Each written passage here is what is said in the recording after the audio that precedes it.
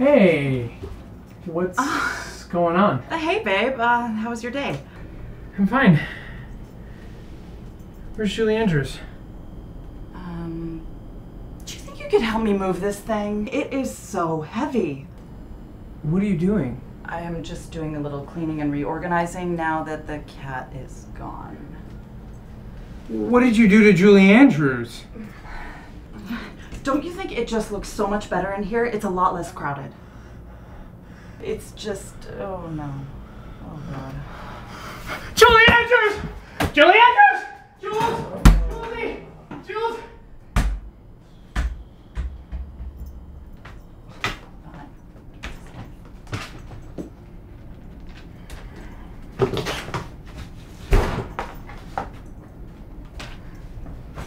I knew it! I knew you were always jealous of our relationship! What are you talking about? Y'all, does this scene look familiar? Cause it sure does to me. That's why I wrote my book, When Three's a Crowd, How to Stand Out from the Competition. With my book, any problem can become a no problem.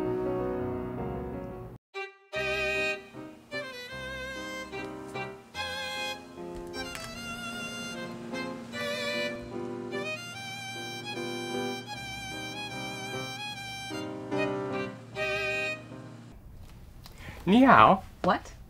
Mei Ling said this was the best way for us to learn Chinese. Her name is Charlotte. She comes from Kansas City, and why would we want to learn Chinese? Listen, I think we should go to Connecticut this weekend and go apple picking with my parents. Mei Ling said... Charlotte! Well, Mei Ling said that there's this great dim sum restaurant that we should try in Chinatown.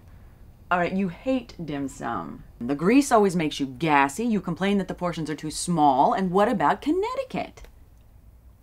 Well, great things really do come in small packages. I think I'm gonna try the baozi. Honestly? Honestly, that's why I wrote my next book, Now You See Me, How to Assert Yourself and Eliminate the Competition. With this book, I have easy solutions to everyday problems. That's not Julie Andrews. No. Nothing is ever good enough for you. You are so obsessed with that damn cat! I mean, I could have skinned her and made her into a bikini, and you still wouldn't pay attention to my pussy. Could you say that? Why would you skin Julie Andrews? Oh God. Crazy. Really? My heart has been ripped from my chest and wanders the streets, cold and alone.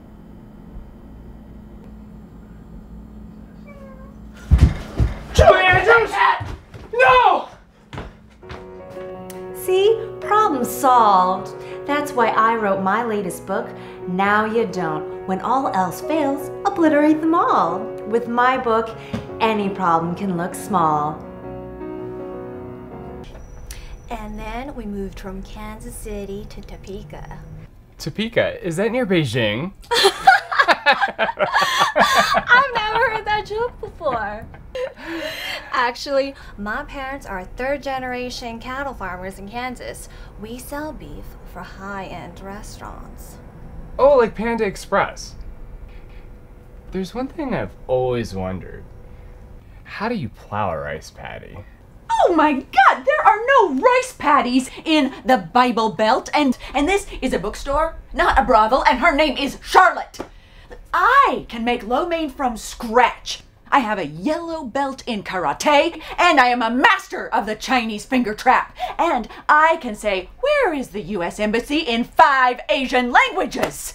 Ayah!